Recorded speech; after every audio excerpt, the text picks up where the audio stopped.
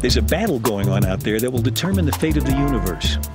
It's a battle between two great forces, one trying to pull the universe together and the other trying to push it apart. We travel to when time began to find the universe in a beach ball. Thanks for passing me the universe. We go down a mine to look for what's pulling the universe together. If you're an astronomer and someone says you don't know what 2/3 of the universe is made from, that irritates you. And we look for what's pushing it apart by searching for exploding stars. Hope I find one. I'm Alan Alda. Join me as Scientific American Frontiers ventures out into the dark side of the universe.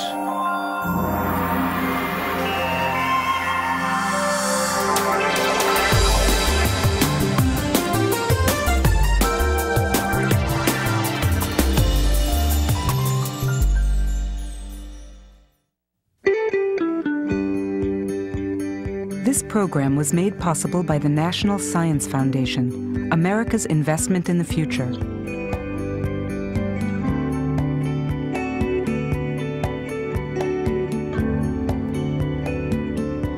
And by contributions to your PBS station from viewers like you. Thank you. Once we thought our world was the center of the universe.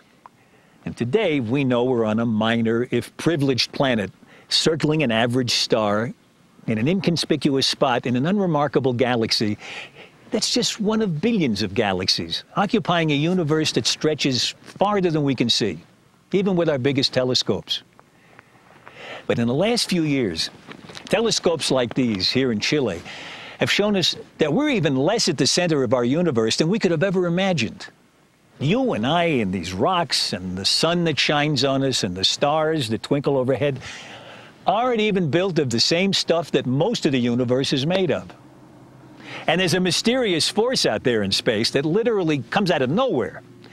It's a force that seems to be pushing the universe apart faster and faster, until one day everything out there beyond our own little solar system will simply disappear into blackness. Our universe and our place in it just got a whole lot weirder. Staring at a patch of sky 1/10 the diameter of the moon, the Hubble Space Telescope recently peered farther out into our universe and farther back in time than any telescope before. For 1 million seconds it gazed, gathering light from 10,000 galaxies. The smallest and faintest are some 13 billion light years away, meaning their light has been traveling toward us since shortly after the universe began. What gave birth to these first galaxies is one of the great mysteries of our cosmos. But astronomers now suspect that matter we can see in the universe, including ourselves, resulted from a titanic struggle between a form of matter we can't see, dark matter, and a force, dark energy, that we've only recently detected. Together, dark matter and dark energy rule our universe. And we're here to wonder about them only because in their battle for domination, which has gone on for most of eternity, neither has triumphed. 2, 1, main engine start, and liftoff of the Delta II rocket with the MAP spacecraft, exploring the past and future of our universe. This was the launch on June 30th, 2001, of a spacecraft able to look even farther back in time than the Hubble. Called WMAP, its mission was to capture the very first light of the universe. That light has been traveling toward our own little corner of the cosmos ever since it was released from what most astronomers now agree was the origin of everything we can see. Planets, stars, galaxies like our own Milky Way, and the billions of other galaxies that have been expanding outward since the beginning. That beginning was the Big Bang, a ripping open of space and time, inflating in an instant to become an unimaginably hot cauldron of energy and matter. It was light escaping from that cauldron that WMAP was sent to measure. Light now reduced by its journey through eternity to a faint afterglow called the cosmic microwave background radiation.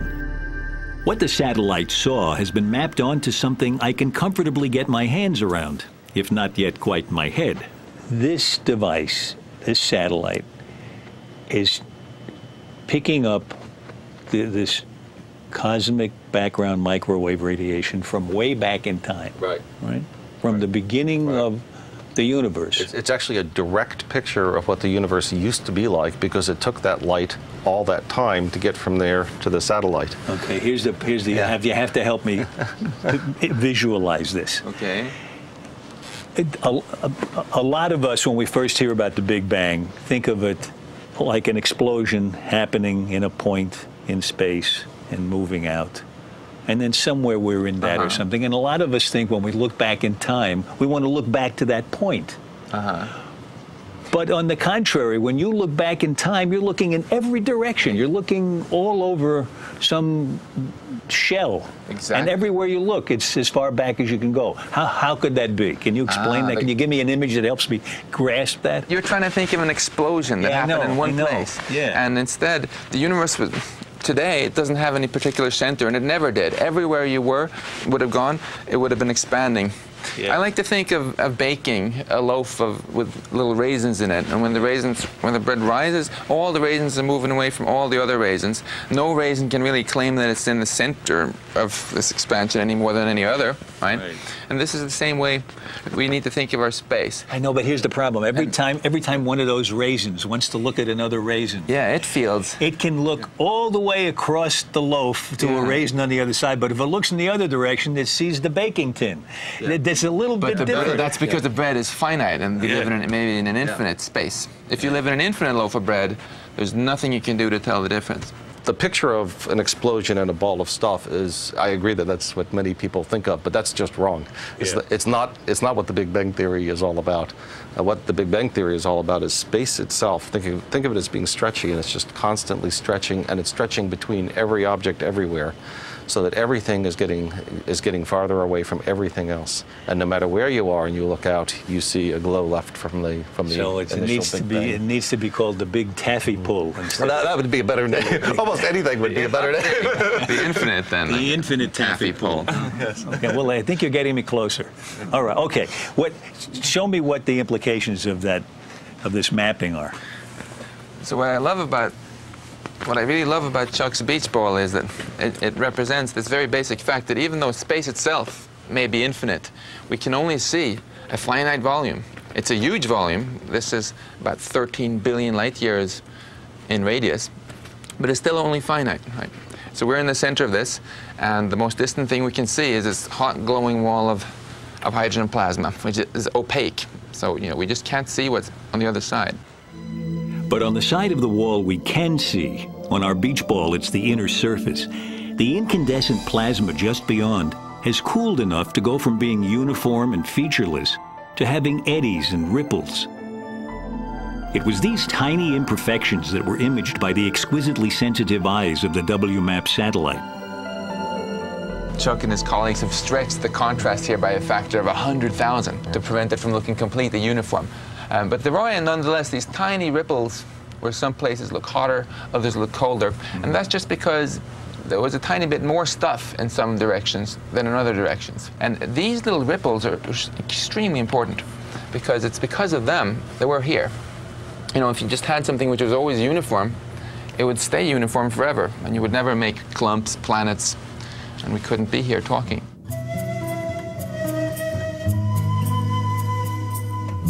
To find out more about how those faint early ripples left over from the Big Bang became our universe, we've come here to the foothills of the Andes in Chile.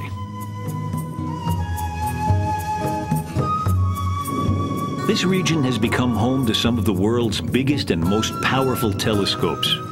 Lured here by clear skies and a smooth flow of air off the Pacific Ocean that reduces atmospheric turbulence, making for what astronomers call superb seeing. This is the site of one such observatory, Las Campanas, run by the Carnegie Institution of Washington, and the principal research site of an old friend of Frontier's, Alan Dressler. Well, welcome to the Las Campanas Observatory, Magellan telescopes. Thank you. There seem to be two. There are two. They're twin 6.5-meter telescopes, which means they have mirrors that are about 22 feet across, which is a good size, and they collect light from distant stars and galaxies. And this is where we do most of our research. Hi, Miguel. Hey, how are you? That research is focused on the formative years of the universe. At the beginning, we know there was a very simple distribution of matter. It was very smooth. It was very simple elements, hydrogen and helium. There were no stars, just gas. How did the universe go from being deadly dull with no variation to tremendously complex so that there are creatures on it that look back and figure it all out? That's the fundamental question. And this zone, this sort of 3 billion years in to maybe 8, is where most of that complexity grew. And we can see that evolving, happening by this strange ability to look back in time. I mean, only in astronomy can you actually look back and see 5 billion years, 10 billion years into the past. You can see the past because it took the light. All those stories about time machines. Yeah, it is. We got one. We're looking at the light from the stars. Comes in and hits that mirror. Exactly. Gets reflected on another mirror that's above that us little guy here. up there. The little guy up there, which in turn reflects then the light through the hole in the black turret where there is another mirror, a diagonal mirror, 45 degrees, which directs the light to the instrument. When the light hits that mirror, how long has it been traveling? Well, for the things that I'm looking at with Pat tonight, the light has been traveling for about 10 billion years. So pretty much the whole age of the universe. And this is the first thing it hits after all that time. So it's got to be cleaned. Especially tonight, because it's the first time Alan will be using a brand new instrument. Alan, this is Pat McCarthy, my science partner here. This is the slit mask. So if you turn around and look through the light, you'll see. In what they affectionately call the wok, Pat has painstakingly cut tiny holes corresponding to the galaxies he and Alan plan to study. In any area of the sky that we pick up, say 1/2 degree across, that's what this is looking at, that's the size of the moon, there will really be 100,000 galaxies, very faint, very distant galaxies. And we have selected, in this case, 700 of them we want to look at. So we must make sure that the light from those 700 goes through the spectrograph, but nothing else. Alan's new instrument doesn't just take pictures of those distant galaxies, it can read their spectra.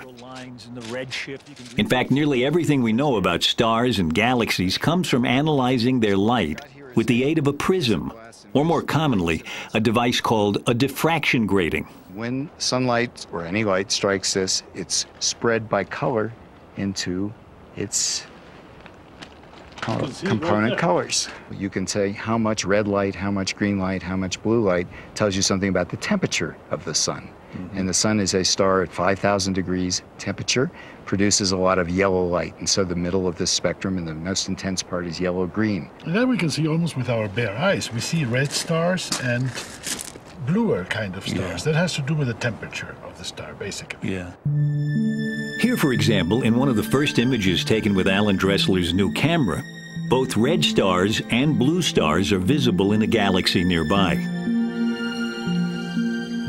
But in the spectrographs that astronomers use, the colors of a star can be analyzed in much finer detail than is visible in a rainbow.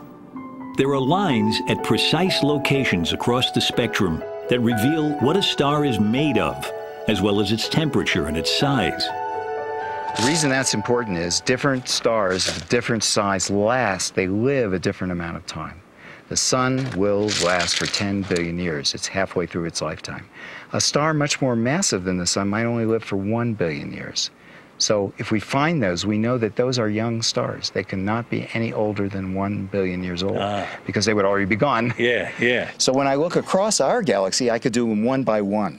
I could tell you what each individual star is like. I could see a star like the sun all the way across our galaxy.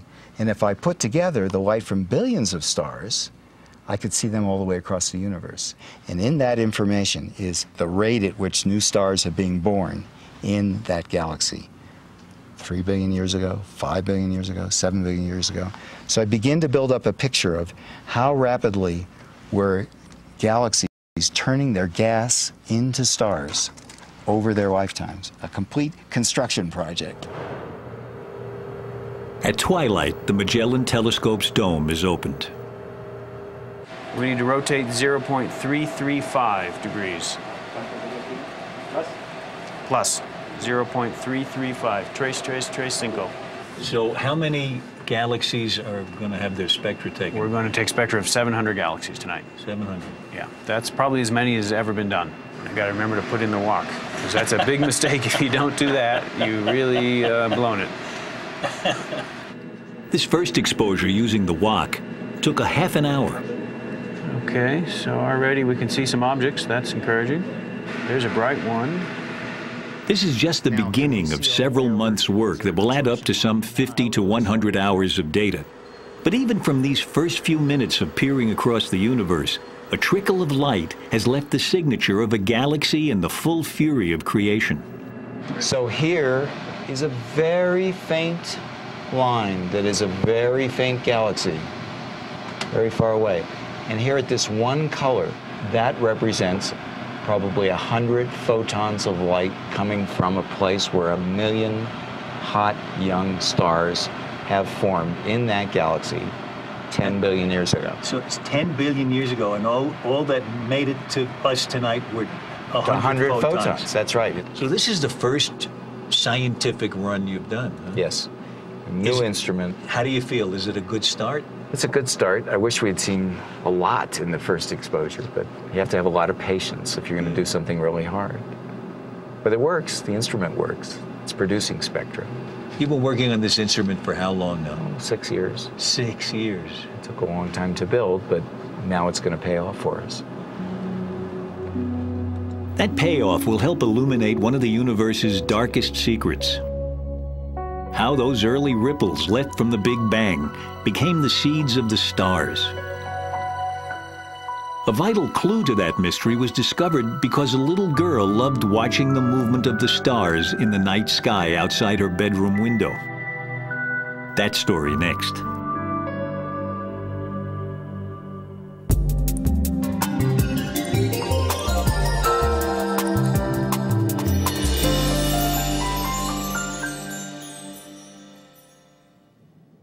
In the early 1970s, Vera Rubin was a rare young woman in the traditionally male-dominated world of astronomy. I got interested in astronomy by watching the stars as they moved outside my window. I had a window that faced north. I had a bed under the window, and I could see during the night that the stars changed their positions, and that's really what got me interested in astronomy. So I guess I was always interested in how things moved. Vera decided to look at how stars move in spiral galaxies, like our own Milky Way, as they revolve majestically in space. Most astronomers then studying galaxies were drawn to their centers, where the stars are densest. But as a then shy young graduate student, Vera looked instead to where galaxies trail off into empty space. I had children, and I didn't want to compete with what other people were doing, so I decided to study the outsides of galaxies. What she discovered there was revolutionary in both senses. In our solar system, the planets revolve more slowly the farther they are from the gravitational attraction of the sun.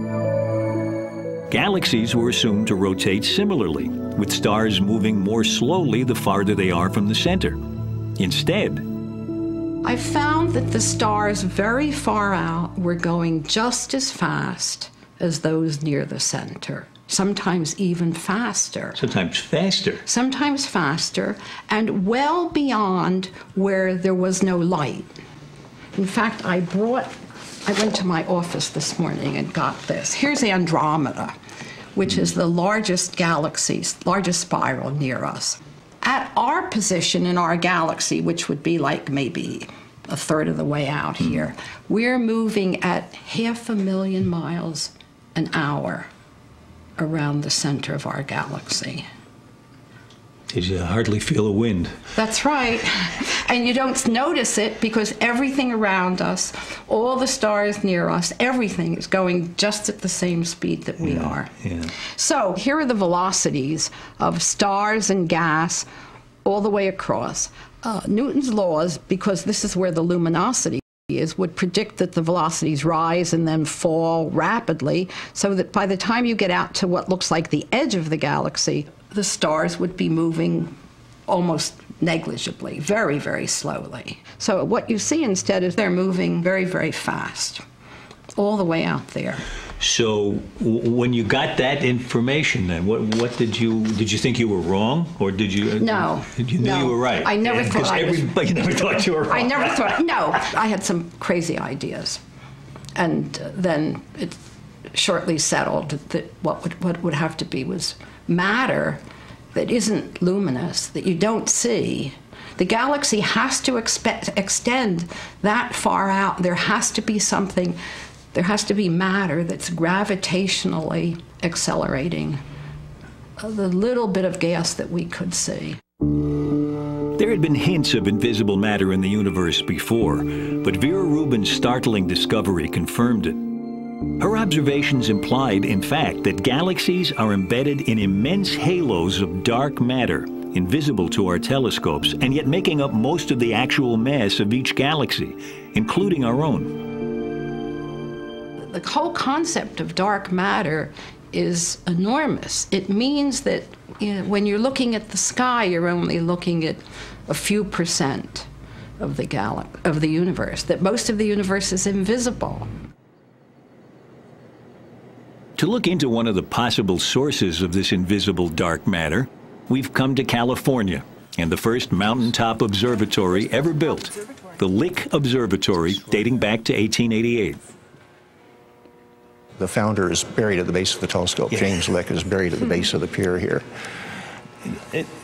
Does anybody ever think about that when you're in? I used to think about it when I was observing at the 40-inch down the end of the hall, and in the middle of the night, the wind would come, whirring through the hall, and you'd hear the clanking of the old heaters, and yeah, I was pretty sure he was coming down to visit me. The original telescope here is still used to look at planets in our own solar system. We can open up the telescope and work. But Deborah Fisher is hunting for planets well beyond its range. In fact, for planets around other stars. So this is the little collecting mirror that we're going to use tonight. The starlight will come down and hit the mirror and is reflected up through that trough, slides up there, and goes through that hole in the side of the dome. Looks like fun, right? We want our photons to have fun.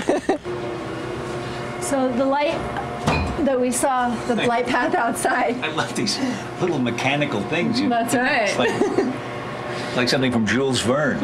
Exactly. But the magic part of our whole project really is this iodine cell. And now as the starlight passes through this cell, the iodine is absorbing starlight at particular wavelengths. And so finally, in the spectrum of the star, etched into the spectrum, we have a forest of iodine lines, thousands of them. And so it's essentially like a grid on our spectrum.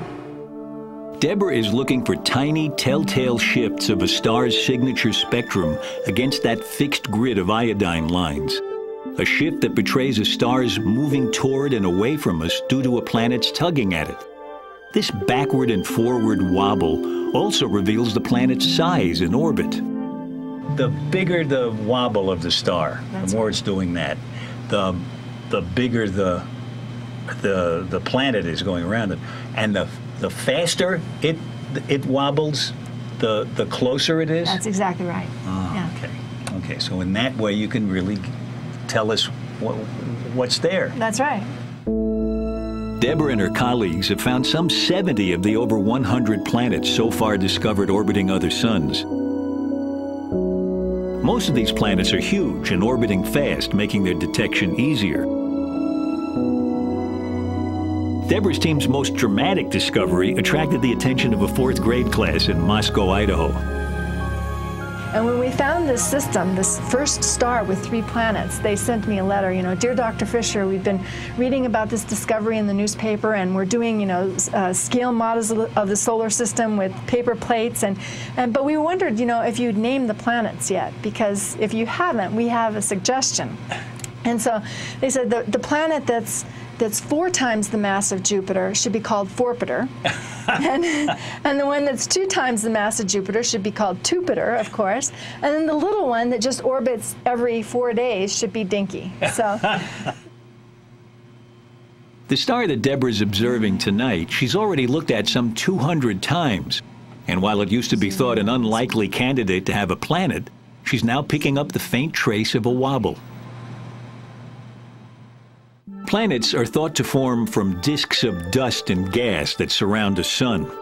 And it could be that many of the billions of stars out there have planets so far undetected. The fact that you're looking for planets that so far haven't been seen, mostly, is that some of the missing matter, or what?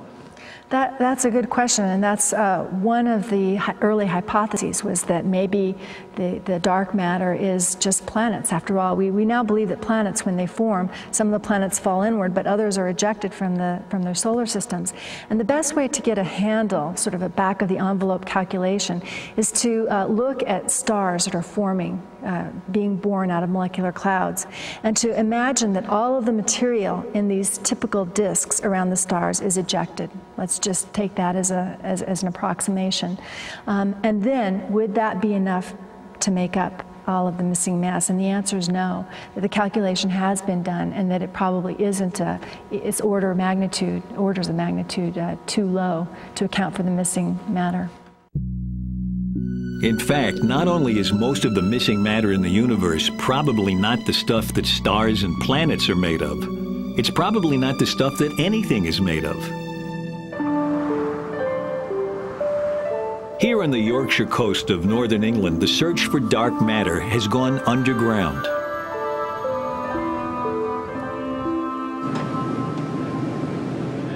This is the Bulby Mine, whose mile-deep shafts provide cover from something tantalizingly similar to the prime suspect for missing matter. And if you're standing on the surface of the Earth and you put your hand out, you get hit. 1 cosmic ray a second goes through your hand. And that would spoil the detector signal that we're looking for. So we go deep underground, and then the large amount of rock between us and the surface shields us from the cosmic rays. So when we're down in our labs, rather than 1 a second going through your hand, it's 1 a week. But while cosmic rays are exotic, at least they're made from subatomic particles that science is familiar with. By contrast, the things Nigel Smith is trying to detect are bizarre even to physicists. Here, a mile down in a vein of rock salt mined to spread on the winter roads of northern England, he's in a race with some half-dozen groups set up in similar underground labs around the world to be the first to detect what are called, with tongue-in-cheek, WIMPs, for weakly interacting massive particles.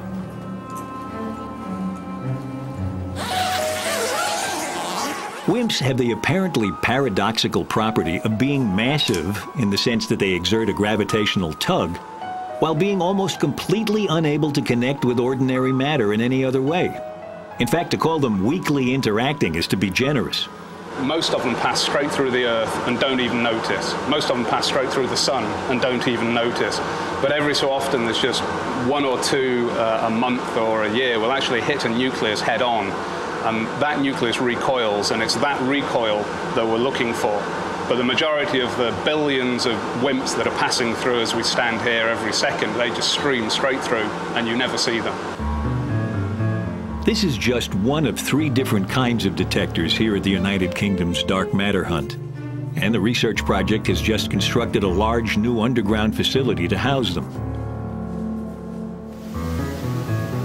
There are other detectors in tunnels beneath the Apennine Mountains in Italy, where a joint Italian-Chinese team has been claiming evidence for WIMPs, a claim met with skepticism from their competitors. While in the United States, a new facility is being constructed in a mine in northern Minnesota. All this effort to detect a hefty ghost particle that may not even exist. For those involved in the hunt, there's no doubt that it's worth it. It's a fantastic question. If you're an astronomer and someone says you don't know what 2/3 of the universe is made from, that irritates you, right? So you want to go out there, you want to find out what it is. And astronomers aren't the only ones in the hunt, which is why I find myself driving a golf cart through the longest building in the world, the Stanford Linear Accelerator in California. I'm following the track of a subatomic particle as it's accelerated during its 2-mile trip to a speed approaching the speed of light. Eventually, the beam of particles will be divided and spun around a couple of loops before crashing head-on into particles coming in the opposite direction and smashing into smithereens. We're visiting the collision point, appropriately, with both a particle physicist and an astronomer. The beam of particles will come down here and go through that pipe.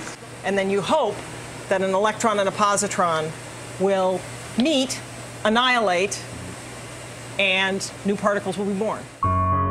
It's from collisions like this that scientists have built up their picture of the fundamental particles of matter in what they like to call the Standard Model. But for the Standard Model to work, physicists have been forced to invent a strange mirror world in which the known particles have ghostly cousins called supersymmetric particles. This extra set of particles we haven't discovered yet, but they're our best candidate. We think it's the smoking gun for the dark matter out there. So you and I aren't made of these supersymmetric particles, but the dark matter that's controlling a lot of what's happening in our universe is made of these supersymmetric particles. That's the best theory. That's our best guess at this point. Now, this is interesting. You are pretty sure, or are you dead certain, that these that supersymmetric particles exist or have existed? We're going to get different answers. Less than pretty sure, but if this were a horse race, this is the one I'd be putting my money on. It is thought that supersymmetric particles are all over the universe? They're out there. Yeah. Yes. And how did they get started? Where do they come from? On the Big Bang itself. From the Big Bang. So are you trying to create a situation, something like the Big Bang, where you get both the particles and the supersymmetric particles, the mirror versions of them? Yes. But I thought you needed something I thought you needed a lot more energy than you could possibly get on Earth to create a Big Bang. We're not recreating the Big Bang. Right, thank God, because I would stand a lot further away from it, and I'd wear that hat. But we are able, if we have enough energy in our particle accelerators, to create the constituents that were created in the Big Bang. And so, at the same time that astronomers are going underground in their hunt for the missing dark matter, particle physicists too are burrowing to build the biggest atom smasher ever in the hope of creating dark matter. This is the construction of what's called the Large Hadron Collider at CERN in Switzerland. Due to come online in 2007, the LHC will have gigantic detectors designed to peer into the wreckage of particle collisions of truly stupendous energies. If not quite the Big Bang, then certainly the closest we've ever been to it. The closest we've actually been to it, of course, was with the WMAP spacecraft, which mapped the ripples left as the Big Bang cooled. In the pattern of these ripples, the WMAP scientists see direct evidence for dark matter. You only get this if you have about 6 times more dark matter than all atoms combined. What we did is we generated literally tens of millions of possible universes on the computer, and we compared them with our measurement of the real universe that we have. And I think of it as like matching fingerprints. So this is the actual fingerprint of the real suspect, and we have a mug book of fingerprints, and we match them up, and we pick out the right suspect that way. And as Max described, that the right suspect has this substantial amount of dark matter in it. Today, then, the evidence is mounting that most of the stuff in the universe is not only invisible to us, but isn't even what the visible stuff is made of. But to astronomers like Alan Dressler, looking back in time to see how the universe began, dark matter is more than just astonishing. It allowed us to be. You're taking this picture of way back in time, and you're seeing the formation of the stars. And what role does dark matter play in that? It's very important to see how galaxies form, but they couldn't have formed, we now believe, without the dark matter, because there wasn't enough gravity and all this kind of material that we're made of to coalesce and make stars. And that's where the dark matter played the pivotal role. It actually held this, what we call baryonic normal matter, together and allowed it to begin to concentrate and to cool and then make stars. So that transition from, already there were these sort of wells, these places where gravity was strong, and all those atoms suddenly said, oh, there's gravity here from this dark matter, and they headed in that direction. So they fell into those little wells of gravity that have been growing since the Big Bang. But if dark matter's gravitational hug was indispensable to our universe's birth, we now know that from the start it's been opposed by an anti-gravity force that might, if things had turned out just a little bit differently, have overwhelmed it, and instead blown the infant universe apart. That story next.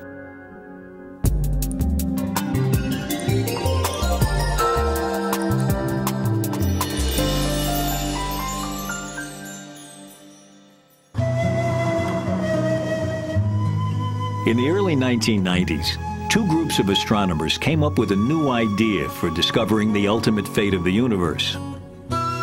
Both groups, which were soon to become rivals, used several telescopes in their quest, including this one at Cerro Tololo in Chile. They've had their nights on the telescope, sometimes actually immediately after our nights, or in between our nights. So do you go around looking for scraps of paper the other ones left, or what? No, sometimes we look at, we try to figure out what they've observed, but usually it's a friendly rivalry. Both teams used the telescope to look for the same thing, the death of a star. But not just any stellar death. A particular kind caused when a companion star dumps material onto a so-called white dwarf until the white dwarf reaches a critical mass and explodes.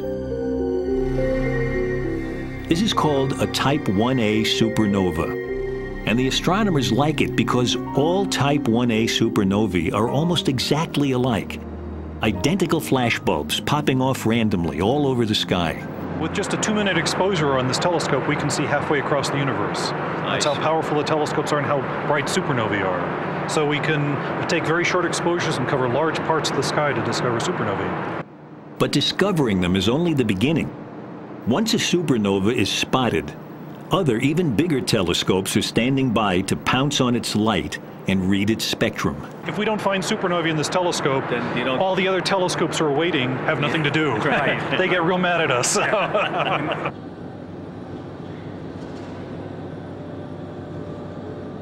Is this the first time you're observing in this test? Yeah, this is the beginning of our season. So we're going to go 3 months now, 30 half nights searching for supernovae. And tonight is the first night. So your exposure is covering all of this, and that's even more than a full moon would be in the sky. So what's the probability that you'll find a supernova? In this one field? Yeah. It's about 1. It's one for this month. Yes. But so sometime during this month, you're going to, if you keep pointing there, you're going to catch at least one. Right? Oh yes, yeah, definitely. Yeah. So now the telescope is slewing. So the stars are whipping by. Here's a cool image. This is the first image that came off tonight. And so you can see lots of galaxies, very faint galaxies, stars. Here's a very nice spiral galaxy here with disturbed arms. So you're going to observe, right? You mean more than I am now? Yes, right here. You want me to actually sit here? Yes. The end of science as we know it. All right. Okay. Well, let's see. I'll just hit a few keys here. Oh, no way. I just like to poke around. That's how I learn. You know. What should I do first? Wait for him. When he says OK, you hit enter. And that's it? That's it, yes. No. Okay. Okay. There it goes. There it is. And that sound was the shutter opening. Oh, yeah. Yeah, I heard that. Now taking data. Your first image in search of supernovae. I hope I find it. That first night of the season, Nick and Chris and their team took 16 different snapshots of the sky. By the next night, now no longer observing from the telescope but from a control room in the nearby town, they had processed several of those images. And one of them, though sadly not mine, came up a winner. So here we've got a big diffuse source of light, and it looks like it's probably a galaxy. And in both the images, there's apparently a little new light source just outside that galaxy. That looks like a supernova to me. Great. this would be a really good candidate if we get a follow-up image to do spectroscopy. As a matter of fact, we don't need a follow-up image. This definitely is a supernova. Supernovae are very rare events. The last one in our galaxy was 300 years ago. So it's only by staring at tens of thousands of galaxies at a time that the supernova hunters can hope for success. Once they've found one, there are only a few days before its explosion dies away. So there isn't much time for a large telescope like the Keck in Hawaii to get its spectrum. This spectrum not only confirms it's a Type 1a, but it also gives its age. The older the light, the more it's been stretched as space itself has expanded, and so the longer its wavelength, the more it's shifted toward the red. And because every Type 1a supernova explodes like a standard flashbulb, its brightness reveals how far away it is. And this is why both rival teams of astronomers were hunting so eagerly for Type 1a supernovae. By finding supernovae of different ages and measuring their distance, both groups hope to find the answer to one of astronomy's great questions. What is the ultimate fate of the universe? We met members of one team at Cerro Tololo. The other is based here at the Lawrence Berkeley Laboratory in California and is led by Saul Perlmutter. Both teams expected to measure how much the expansion of the universe has been slowing due to gravity, especially the gravity of all that recently discovered dark matter. And we thought it was going to be a great project. We were going to find out whether the universe was going to last forever or not, or whether someday all the stuff in the universe, all the matter in the universe would slow the expansion down to the point that it would come to a halt and then collapse. And what we ended up with was, when we started looking at the data, it looked like there was very little mass in the universe. In fact, it wasn't slowing very much at all. And then as you really looked at the data, you started going, you know, it's not only not slowing much at all, it's not even slowing, it's actually speeding up. And that was a real shock, because it was not part of the original description of our project when we were planning to use the telescopes. It was way better than that. Instead of slowing down due to gravity, the expansion of the universe appeared to be speeding up, as if under the influence of some sort of anti-gravity. The rival team was coming to the same mind-boggling conclusion. Was it an exciting moment, or was it just puzzling and puzzling and concerning, because it wasn't the expected result. So I mean, we were expecting deceleration. So really, the knot twists up in your stomach, saying, "Okay, let's go back and do this again. Make sure this is right." Yeah. And you go back through the numbers once again. You go back through the numbers yet again. Now you're starting to believe, well, we're onto something here. Wow. And the whole group, I mean, we're distributed, and so the emails start coming in saying, geez, can this be right?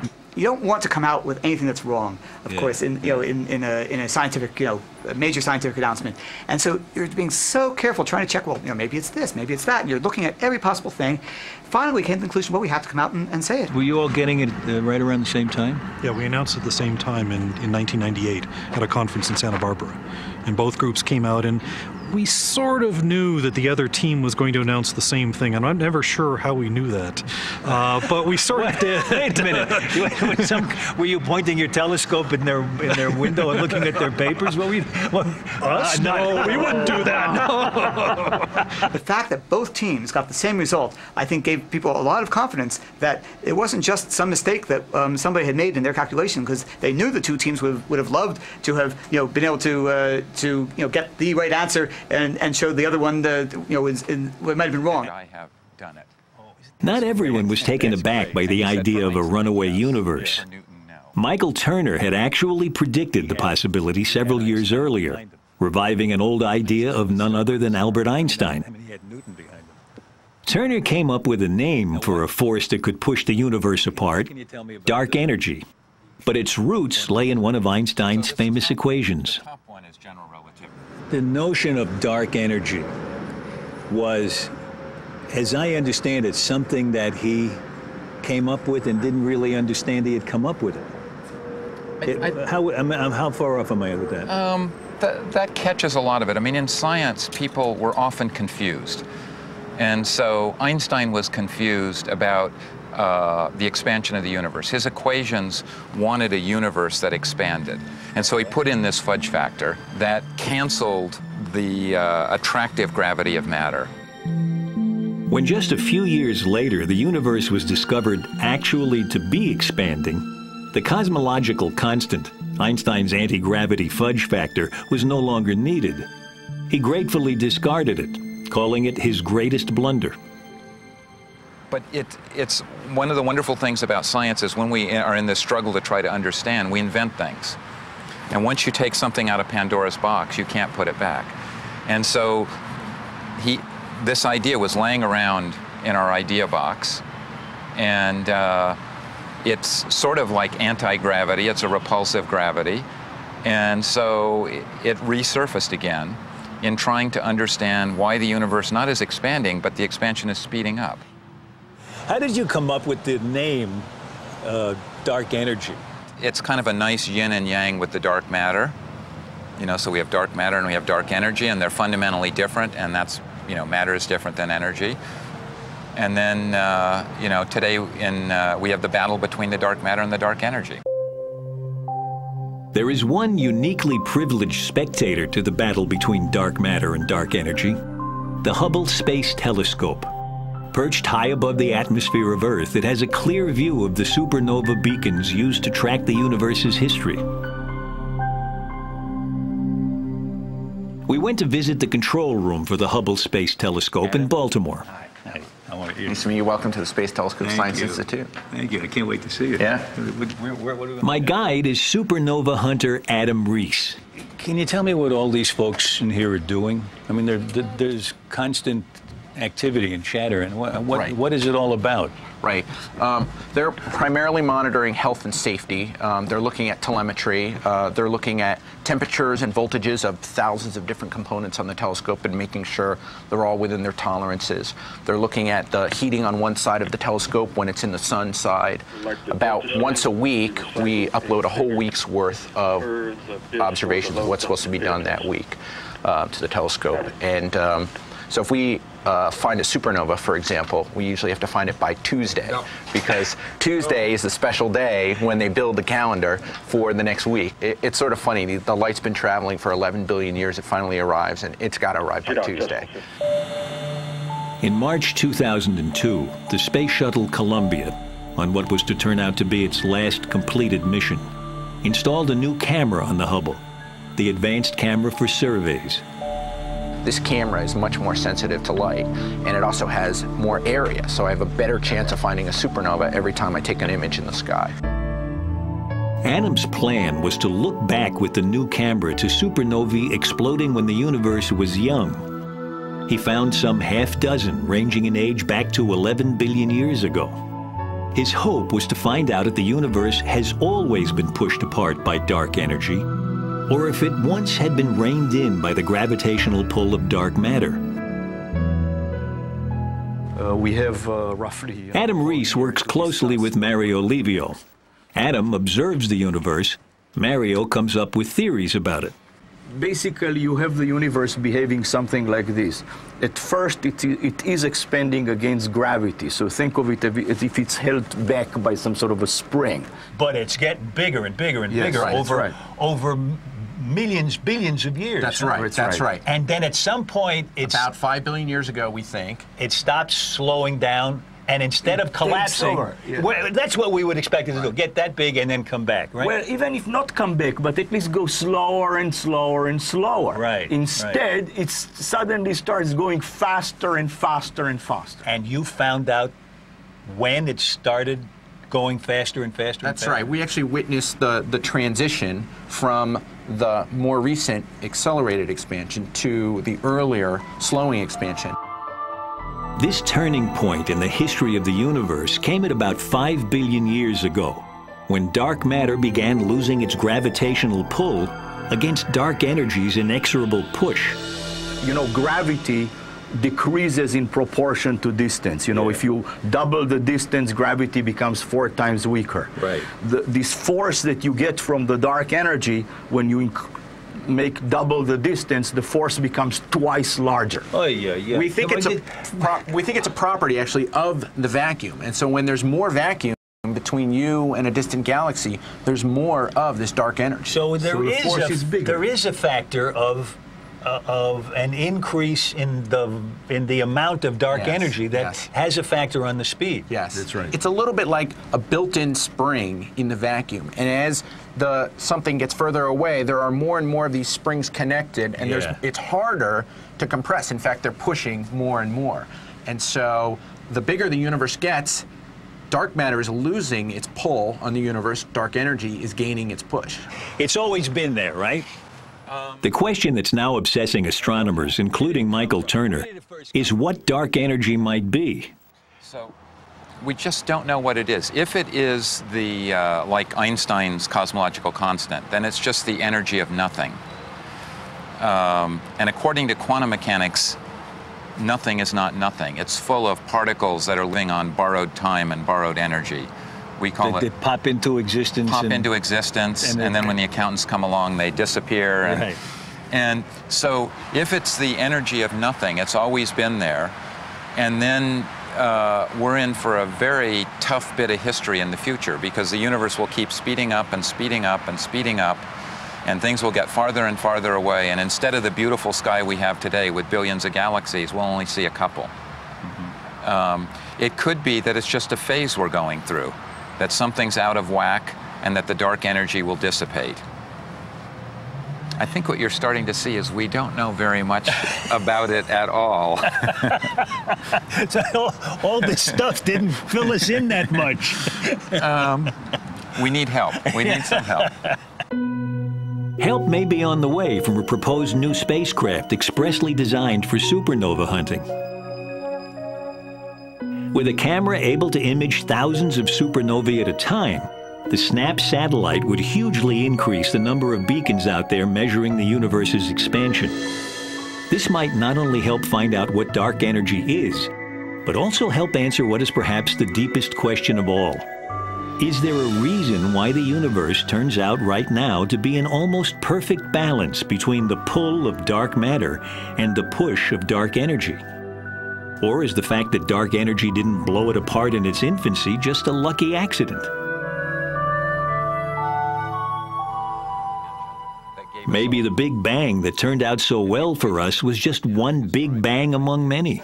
That if this burst of expansion happened here, there's no reason it wouldn't have happened here and there, and in the past and in the future. Right. In the same universe. In the same universe. It was in what was the same, what started out as... So now we need new language. Yeah. So the universe is a whole ball of wax, but they're different, disconnected pieces. Right, it was like bubbles in a glass of champagne. Exactly. The champagne is the early, or a universe at any given time, or the multiverse. And each bubble is a new universe. It's a new universe. If this is our universe, where would the other universes be in this multiverse? Thanks for passing me the universe here. We're actually kind of sloppy in astronomy when we talk about the universe, because what we usually mean is just the interior of this beach ball. The part of the universe that we can observe is what we call the universe. And that's, of course, strictly speaking, not true at all, because I don't have a single colleague who would entertain that space just ends here. You know, that there's a sign here saying space ends here. Mind the gap.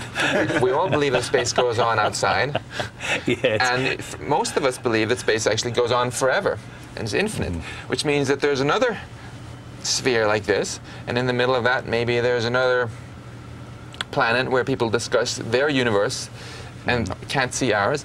There's probably infinitely many of these. If you have this ensemble of universes, there may be some basic things which are true for all of them, but there may be some quantities which are accidental in these different universes. Some of those universes will allow life to evolve and us to be here and speak about this, and some won't. We said at the outset that our universe just got a whole lot weirder, dominated by matter we can't see and a force we can't feel. But maybe it's even weirder than that. Not only are we not at the center of our universe, maybe we're not even in the only universe. just in one in which dark matter and dark energy fought each other, at least when it mattered, back when the stuff we're made of was created, to a standstill.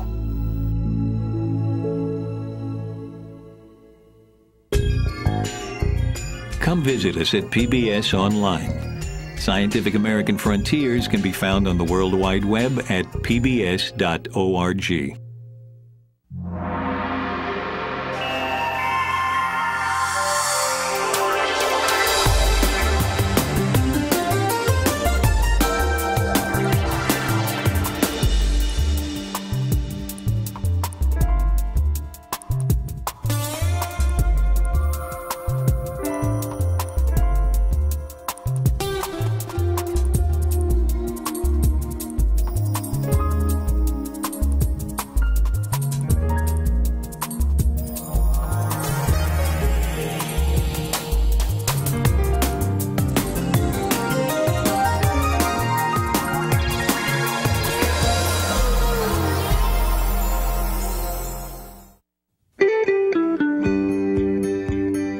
This program was made possible by the National Science Foundation, America's investment in the future.